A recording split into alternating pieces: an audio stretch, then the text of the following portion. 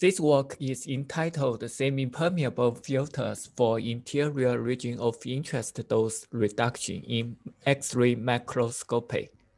In osteoporosis research, the number and size of lacunae in cortical bone tissue are very important characteristics for the development of osteoporosis. Therefore, in this work, we want to image the lacunae in vivo mouse tibial bones.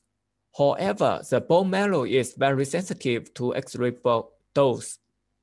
Therefore, in order to protect it from overexposure X-ray dose, we want to apply opaque or semi-permeable X-ray filters.